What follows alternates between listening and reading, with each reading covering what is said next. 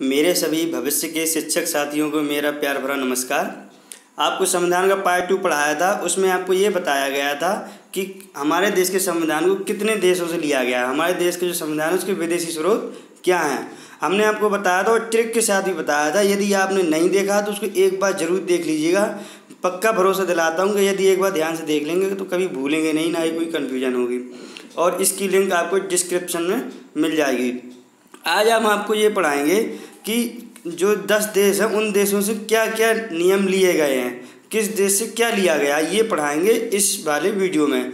तो हम ट्रिक के साथ पढ़ाएंगे, आप बस ध्यान से एक बार सुनना। और हाँ दोस्तों, ट्रिक थोड़ा फनी भी हो सकती है, बस आपको याद करने के लिए ट्रिक बनाई है। तो यदि आपको फनी लगे तो आप एंजॉय कर लेना और एंजॉय में पढ़ लेना। एंजॉय के साथ पढ़ना एक अलग ही अंदाज होता है।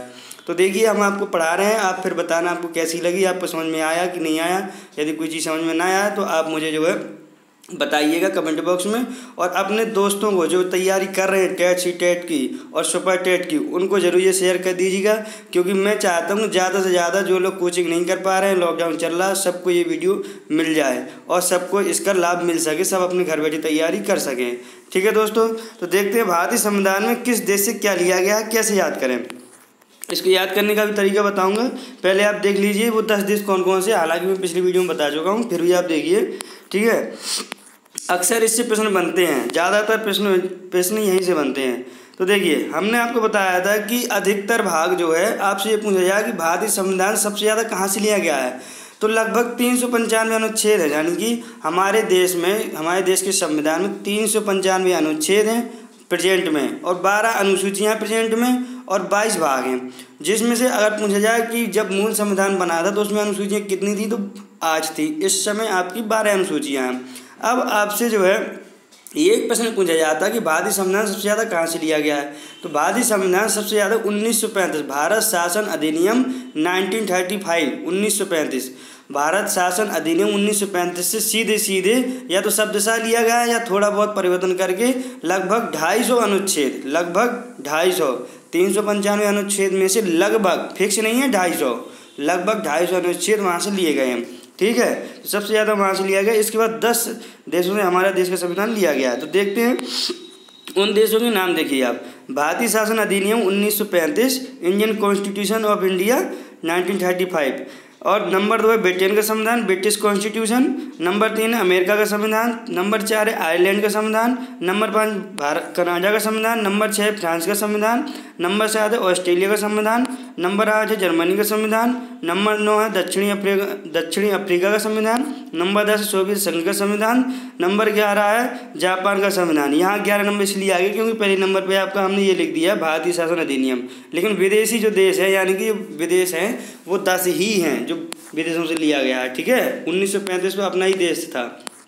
ठीक है, तो अब देखिए किस देश से क्या लिया गया है और याद कैसे करना, ये भी ट्रिक भले फनी लगे आपको, लेकिन पक्का वादा है मेरा याद हो जाएगा। देखिए, ये तो रहे आपके भारत शासन अधिनियम 1935 से प्रमुख नियम क्या क्या लिए गए हैं। संघीय व्यवस्था आपकी कहलाती है, क्या कहलाती है कि जो है भारत जो है कई संघों और केंद्र शासित प्रदेशों से मिलकर बना हुआ है, कई राज्यों और केंद्र शासित प्रदेशों से मिलकर बना हुआ है, जिसमें प्रेजेंट में 28 राज्य और 8 केंद्र शासित प्रदेश हैं प्रेजेंट में।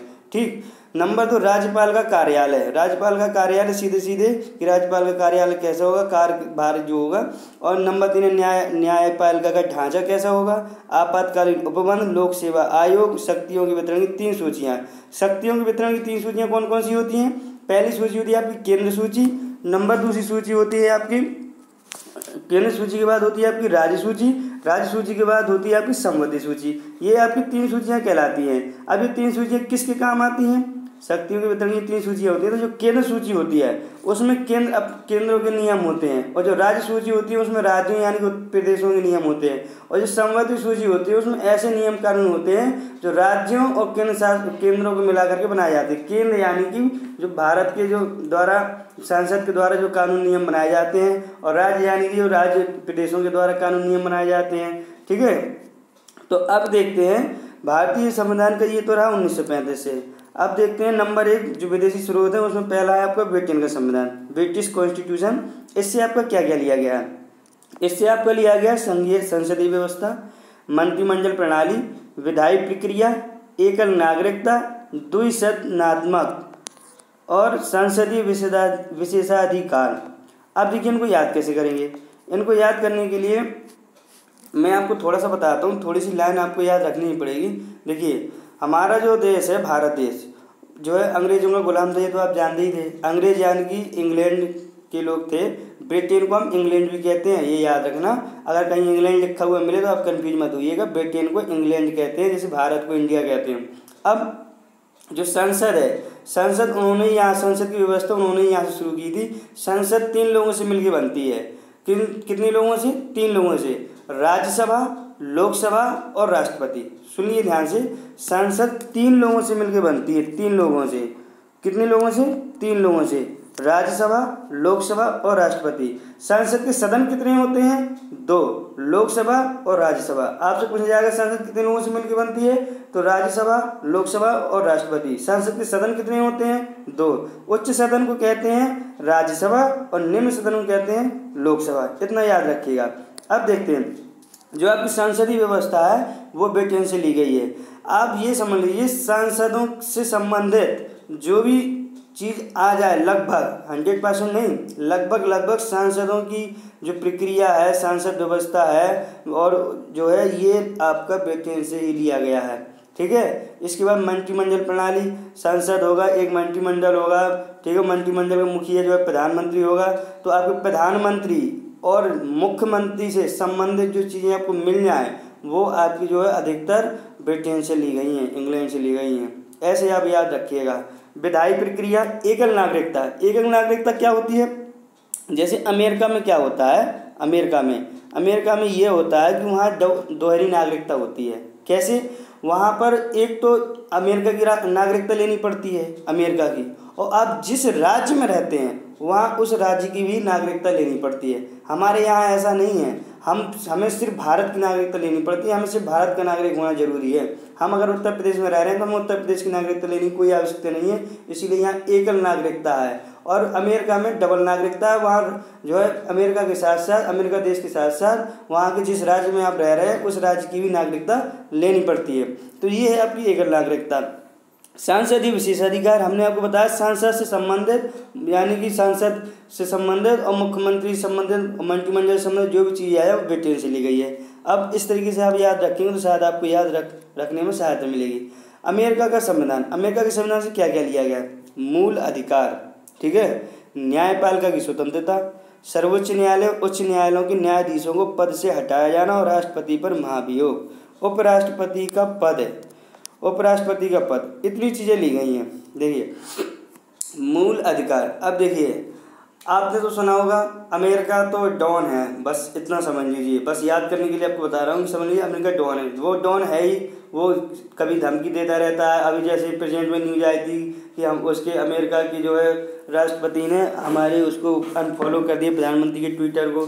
तो कुछ भी करता रहता है, कुछ भी बयान देता रहता है। तो समझ लीजिए वो डॉन है, यानी कि वो अधिकार सब अपने हाथ में समझता है कि पूरे अधिकार उसी के हाथ में है, मुख्य अधिकार सब उसी के हाथ में, वो ऐसा समझता है। यानी कि मूल अधिकारों के बारे में, मूल अधिकारों का हनन कोई सबसे ज़्यादा करता है तो अमेरिका करता है। ऐसे सोचिए, मतलब अपने दिमाग में विचार करिए।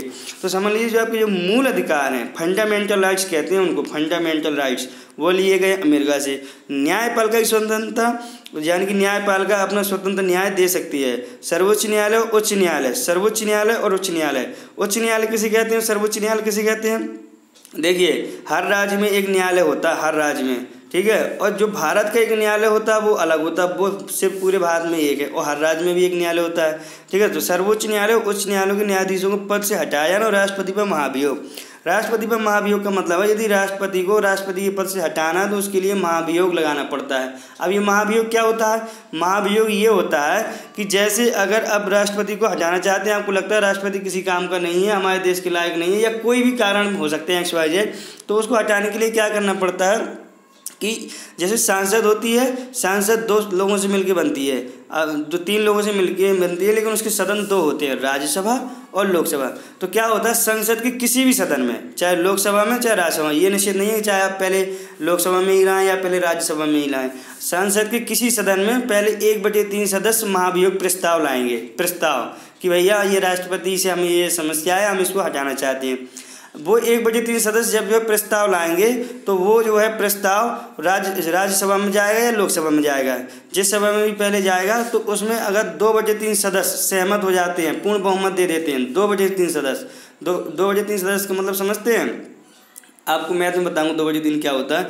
यदि 2/3 सदस्य उसमें जो है वो कर देते हैं अपना कह देते हैं कि हम इसे समर्थन करते हैं, तो फिर वही जो है आपका जाएगा दूसरे सदन में। अगर लोकसभा से शुरू हुआ है तो फिर जाएगा राज्यसभा में। राज्यसभा में भी 2/3 सदस्यों का जो समर्थन मिल जाता है अगर, तो फिर जो है राष्ट्रपति को उसके पद से हटाया जा सकता है। तो ये कहलाता है महाभियोग, यानी कि राष्ट्रपति को उसके पद से हटाना। तो ये लिया गया अमेरिका से। उपराष्ट्रपति का पद भी आपका जो है अमेरिका से ही लिया गया है। बस 3 चीज़ें याद रखना चाहिए।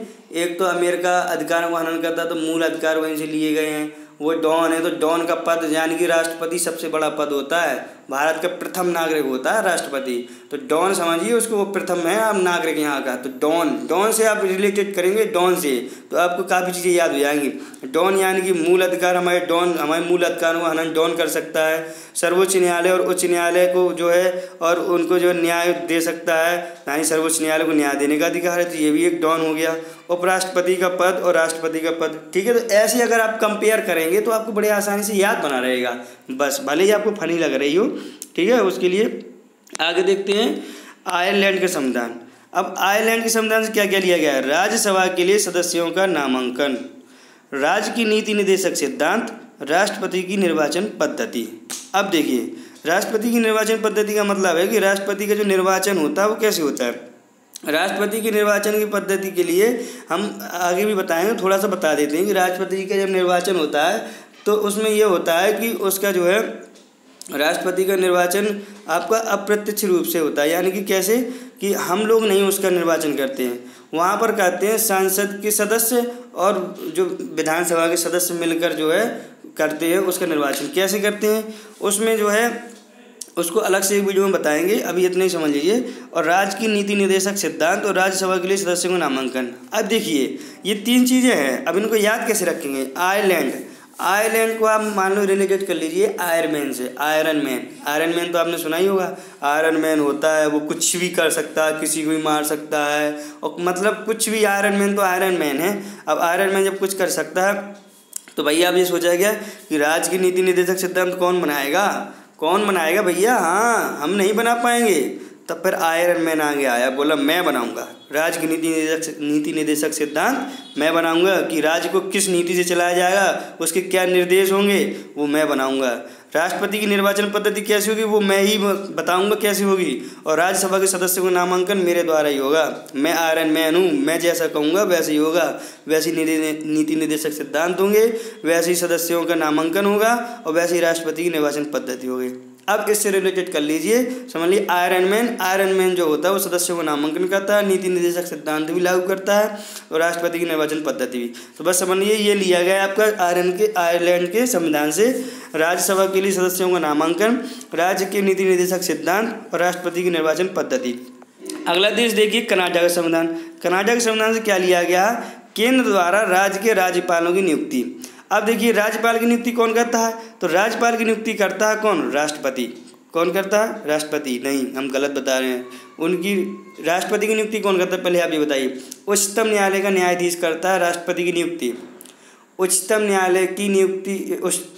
न्यायालय का जो न्यायाधीश होता है वो करता है राष्ट्रपति की नियुक्ति। इसी प्रकार से राज्यपाल की नियुक्ति करता है उच्च न्यायालय का न्यायाधीश। समझ गए? तो राज्यपाल की जो नियुक्ति का जो प्रक्रिया है वो कनाडा के संविधान से ली गई है। और सशक्त केंद्र के साथ संघीय व्यवस्था यानी कि भारत के राज्यों और संघों का जो है एक देश होगा। और अवशिष्ट शक्तियाँ केंद्र में निहित होना। अब पूछेंगे अब अवशिष्ट शक्तियाँ क्या होती हैं? अवशिष्ट शक्तियाँ वो होती हैं, देखिए ऐसा है 3 सूचियाँ बनाई गई थी, केंद्र सूची, राज्य सूची और आपकी संबंधी सूची। केंद्र सूची में वो नियम है जो केंद्र द्वारा बनाए जाते हैं, ठीक है, सेंटर द्वारा। और राज्य सूची में वो नियम होते हैं जो आपके राज्यों द्वारा बनाए जाते हैं, विधानसभा द्वारा बनाए जाते हैं।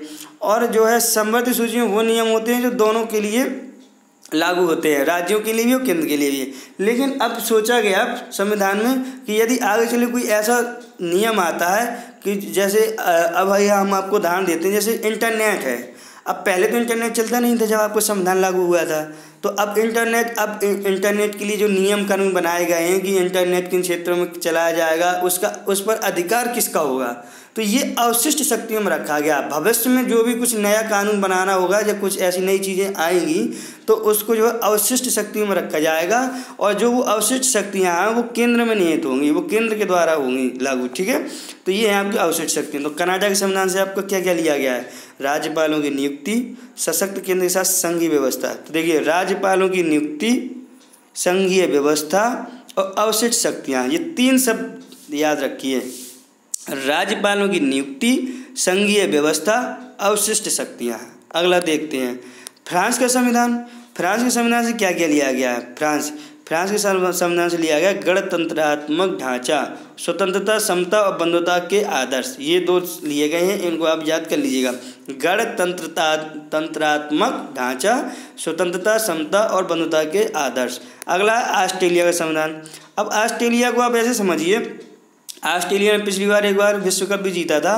तो देखिए, ऑस्ट्रेलिया के लोग जो खिलाड़ी होते हैं, जो प्लेयर होते हैं, वो जो है बैट्समैन भी होते हैं और बॉलर भी होते हैं। जैसे हमारे देश के होते हैं खिलाड़ी, जैसे विराट कोहली है तो वो बैट्समैन अच्छा है, प्लेयर जो है वो बैट्समैन अच्छा है, लेकिन बॉलर उतना अच्छा नहीं है, लेकिन कुछ बॉलर के लिए भी अच्छे हैं। ठीक है, तो इसी प्रकार से आप ये समझिए कि जो ऑस्ट्रेलिया के खिलाड़ी होते हैं, क्रिकेटर खिलाड़ी, तो वो क्या करते हैं कि वो जो है बैट्समैन भी अच्छे होते हैं और जो है बॉलर भी अच्छे होते हैं। वो दोनों चीज़ों में अच्छे होते हैं। दोनों में अगर बैट्समैन की कमी आ जाए तो वो इसका जो है अच्छे से फर्ज निभा सकते हैं।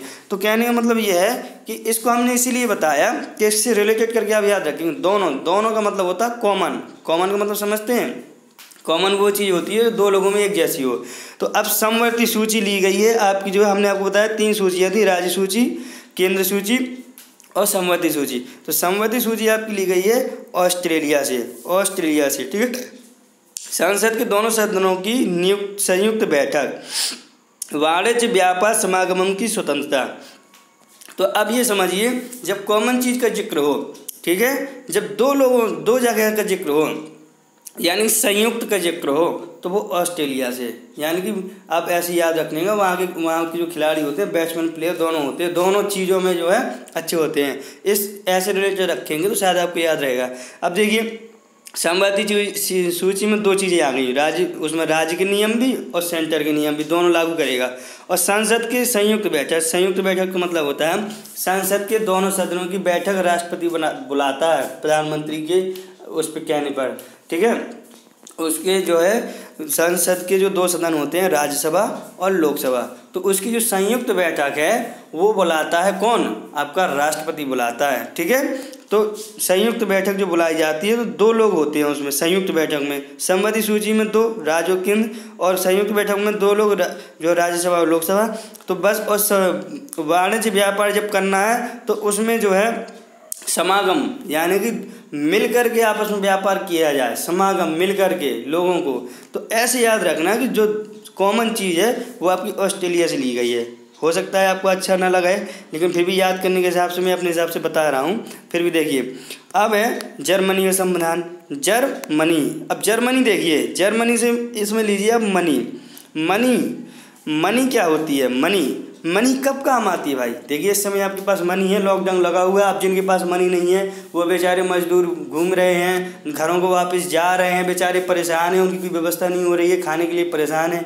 तो अब मनी आपातकाल में काम आती है। अब उनके पास मनी नहीं है तो आपातकाल में काम आ नहीं रही है। तो जब आपके पास मनी होगी तो आपत्तिकाल में काम आएगी। अब इस समय विपरीत परिस्थितियाँ, आपत्तिकाल लगा हुआ, आप कुछ कमाई नहीं कर सकते, वापस नहीं जा सकते, आपको सैलरी भी ना हो सकता मिल रही हो, तो अब जो आपको मनी थी वो काम आ रही है। तो मनी आपातकाल में काम आती है। तो जब जर्मनी का जिक्र हो, मनी से आपातकाल, तो आपातकाल जो लिया गया है वो आपका लिया गया है जर्मनी से।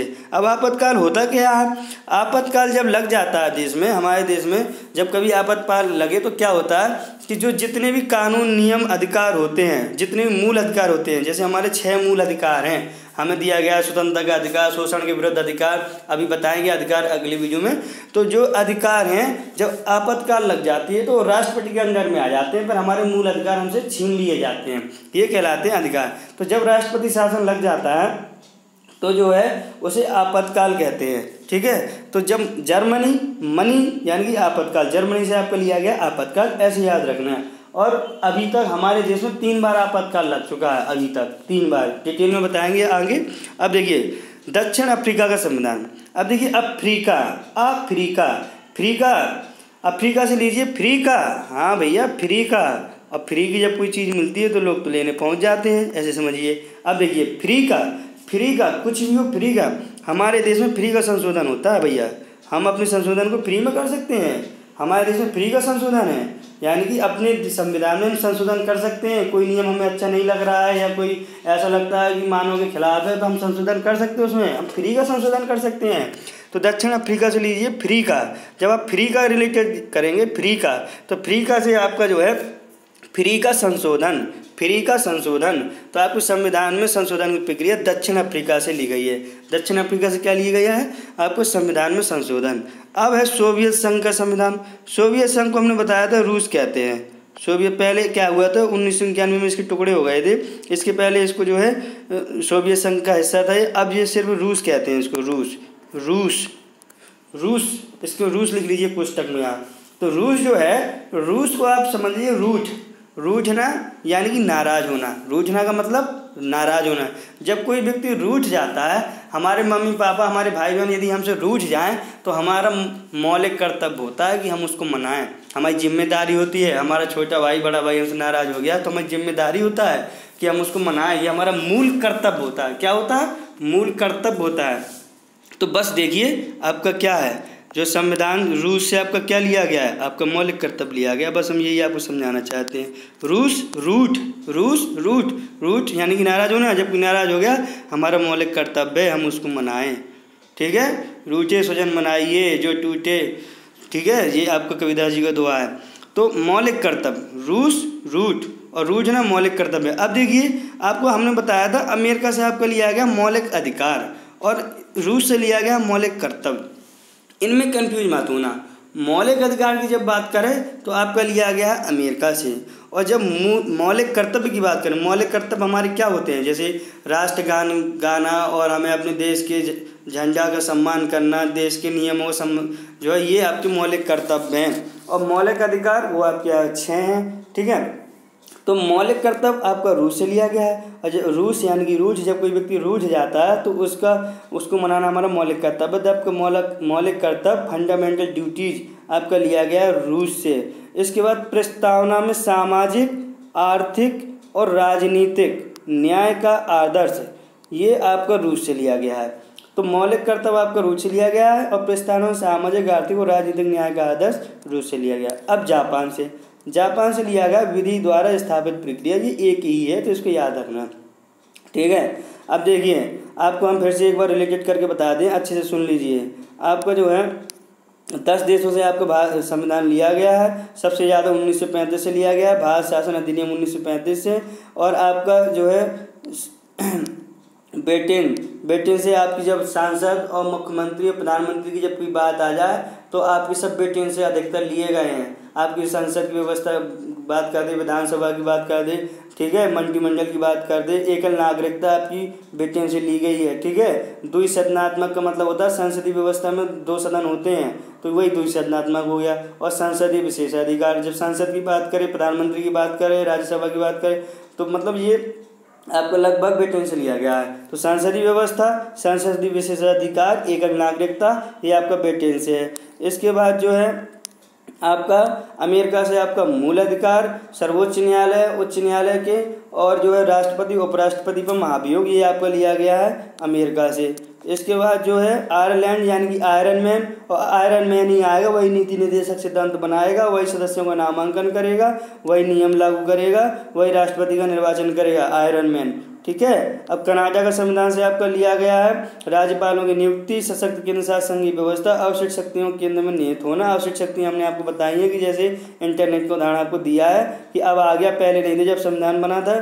ठीक है, फ्रांस से आपको लिया गया गणतंत्रात्मक ढांचा और स्वतंत्रता, समता, बंधुता के आदर्श। और आपका ऑस्ट्रेलिया संबंधी सूची, जब कॉमन चीज आया, 2 लोगों के मिलने की बात आया तो आपकी ऑस्ट्रेलिया यानी कि वहाँ के बैट्समैन और बॉलर दोनों होते हैं, तो ये आपका लिया गया ऑस्ट्रेलिया के संविधान से यानी संवैधानिक सूची, जहाँ केंद्र और राज्यों दोनों को लागू करते हैं। और संयुक्त बैठक, ठीक है, जहाँ राज्यसभा और लोकसभा की संयुक्त बैठक राष्ट्रपति बुलाता है। और व्यापार का समागम, मिलकर के व्यापार करना, ये आपको लिया गया ऑस्ट्रेलिया से। जर्मनी का संविधान, जब आपकी मनी काम आती है आपातकाल में, तो आपका आपातकाल लिया गया है जर्मनी से। आपातकाल के समय मूल अधिकारों का स्थगन, यानी कि जब आपातकाल लग जाता है हमारे मूल अधिकार हमसे छीन लिए जाते हैं। दक्षिण अफ्रीका यानी कि फ्री का संशोधन हमारे देश में होता है, यानी कि अब फ्री का संशोधन यानी दक्षिण अफ्रीका से लिया गया संविधान में संशोधन की प्रक्रिया।